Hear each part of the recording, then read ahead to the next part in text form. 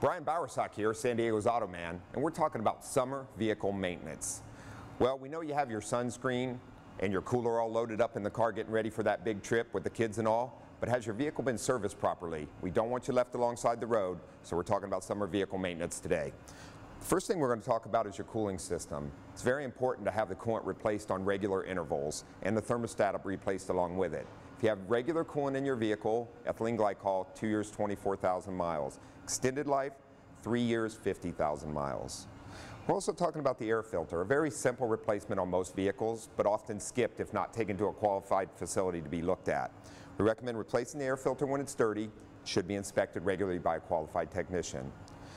Transmission service, an extremely important service that's often not recommended on a regular basis by manufacturers, but can help extend the life of your transmission, which is a very expensive component.